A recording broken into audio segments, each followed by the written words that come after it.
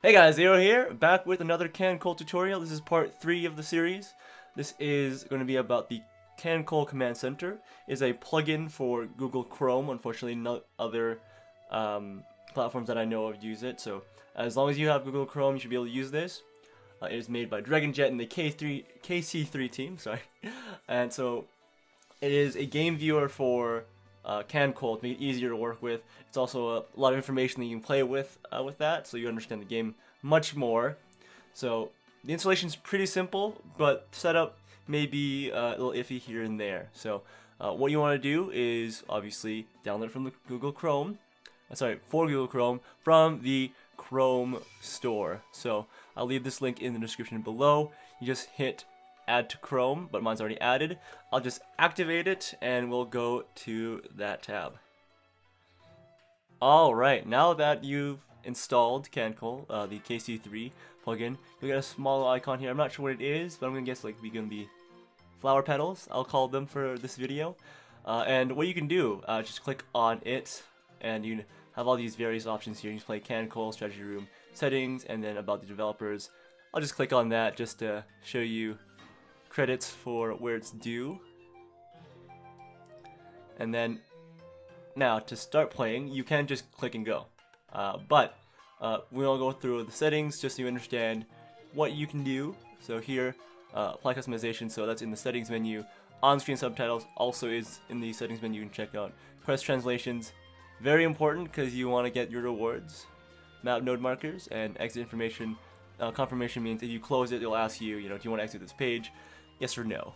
That's pretty simple. So first, let's go to settings. Click here, little flower petals, KC3 settings. All these should be self-explanatory. Obviously, your language. HQ XP info tells you how much XP you need, or maybe have already gained in total for your HQ.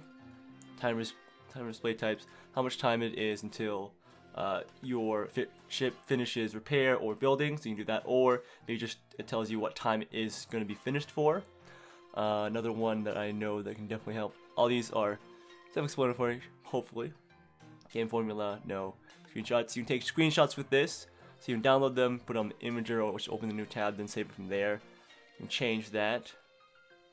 Another one you can change is game window, quest translations. You want quest Google Translate feedback. I'm not sure what that does, but I know quest translations are very important. Again, I mentioned that a lot in my other video. Here, top margin. What you can do is actually move the game window, since it's like normally near the top of the window at the actual DMM website.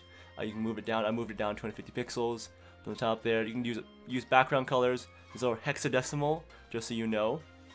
And then I have an image here that I use from background instead because I kind of felt like it. So let me just actually show you what it is. You actually just follow that link too, but I'll paste it here. But boom, it's Star Guardian Lux, because let's go full weeb here, okay? And then background position, top center, it should be like a 1080, so it should fit quite well in the window. Change the game scale. I would not put it actually higher than 100% because the game is actually super low res. Looks real bad. Your waifu won't look so good. Please don't change that over 100%. And then you change what kind of subtitles. I like the bottom fixed game screen. You have it like fade when you move over it, or maybe it moves to the top when you hover over it, so it doesn't obstruct your play of the game here. Subtitle with ship name. I'm not sure. These don't help me so far. No markers I know, but subtitle with ship name.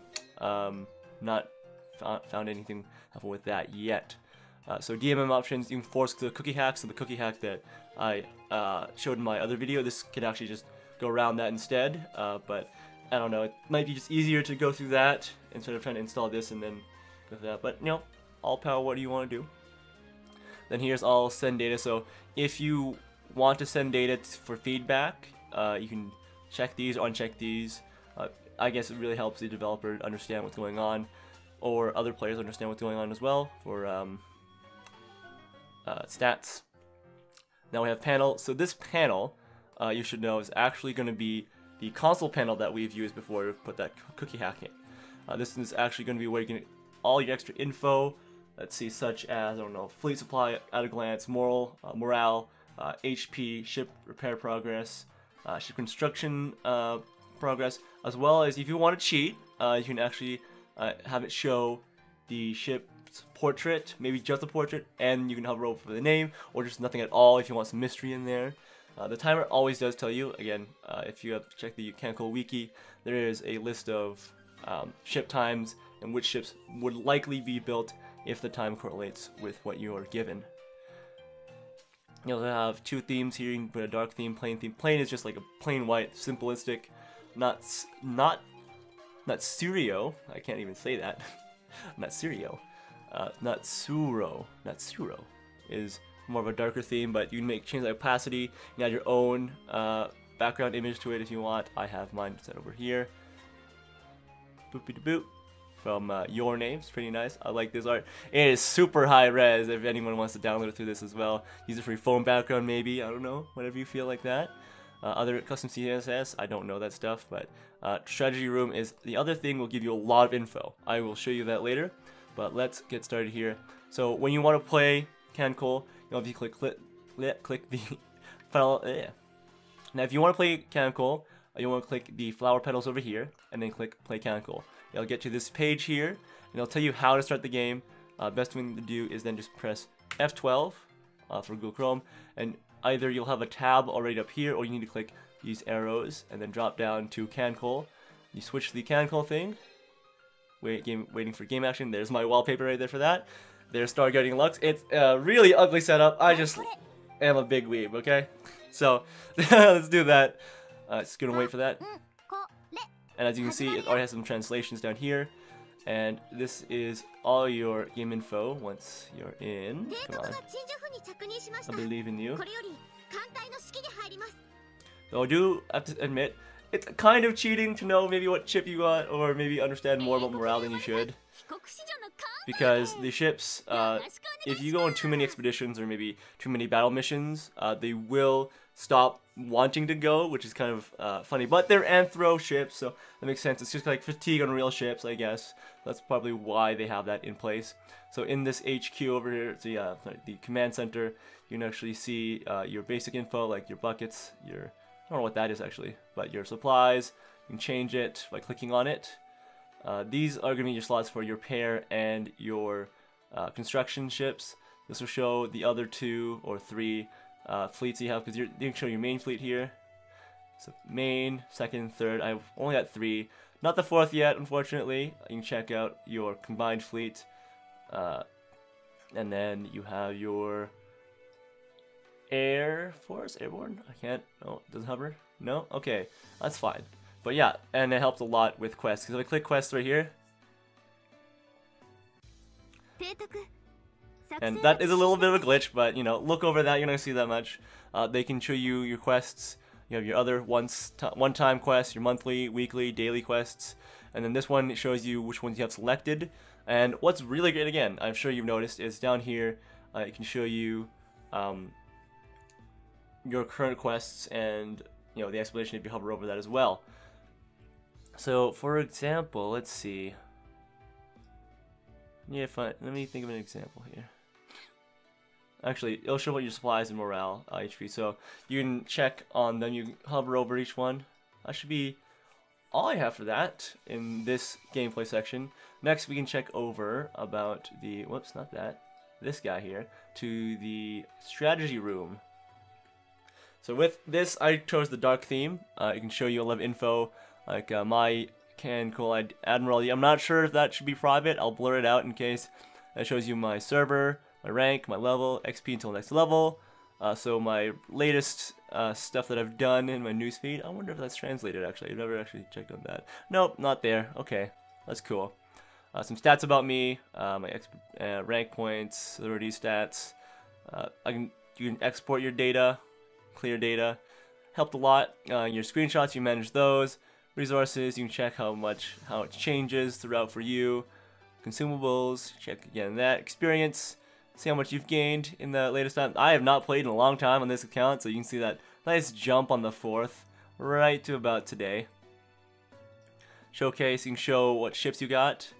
Let's see, I got ships in my current fleets, so I got all that there. Ledgers to see changes in uses of supplies. Ship lists. This is also important. This will help you actually know which ships you need or have. You can sort them by what equipment you have, if they're married or speed. I don't know what Daihatsu is yet, so I can't tell you that. If they've been remodeled, if they are in a fleet, what kind of range they have, what type of ships they are, like all these. Abbreviations are going to be hard to try to swallow. I'll explain definitely those later. But DD for sure I can tell you is destroyer BBs or battleships. CVs I think are carriers. Gosh, there's a lot of jumble here that I will definitely help you guys out next time. Listed ships 50 of 50. Oh yeah, it shows how many I got too.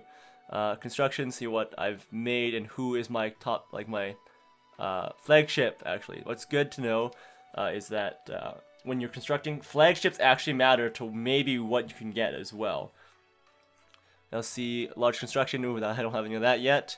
Docking what is in the dock right now. Leveling, I'm not sure what that is. Badges, not sure what that is. Blueprints, I actually don't know either. I'm gonna guess it's to help you remodel your ships though. That'd be the best idea I have.